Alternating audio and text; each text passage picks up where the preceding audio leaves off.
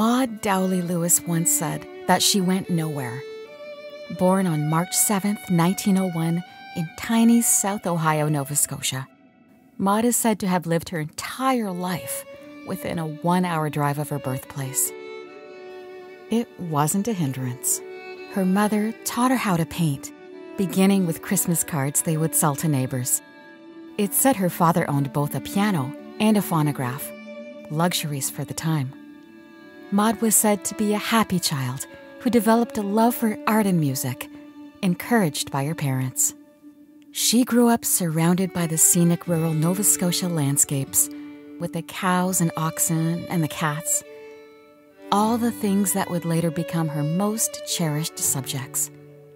After her parents died, Maud found her way to the doorstep of the tiny home of Everett Lewis to answer his ad for a housekeeper.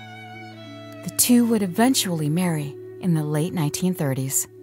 A poor fish peddler, Everett saw the value in Maud's work. He brought her the cardboard and drywall remnants that became her canvases.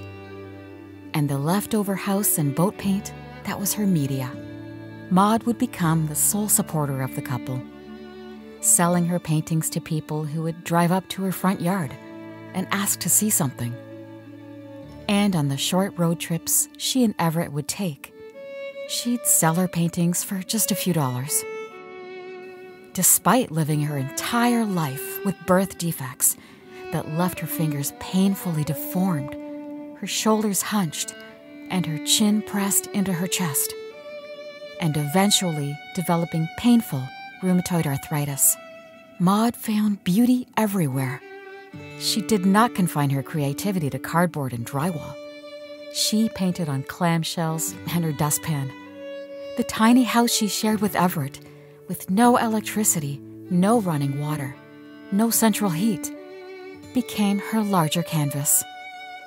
Every inch became covered with her bright, simple, joyous images.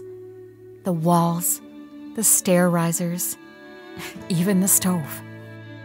While known by the locals, Maud painted in a relative obscurity for many years, until a 1965 Toronto Star Weekly photo essay by photojournalist Bob Brooks, and later that year, a CBC TV Telescope documentary brought her work to a far wider audience. Now in her mid-60s, her work was finally receiving the recognition it deserved. Instead of selling her latest work for a few dollars to anyone who dropped by her home, she got commissions from faraway places Maud would never see. Maud would become known as Canada's most beloved folk artist. Her work soon hung on the walls of prestigious galleries she would never visit. Her home itself is a museum piece.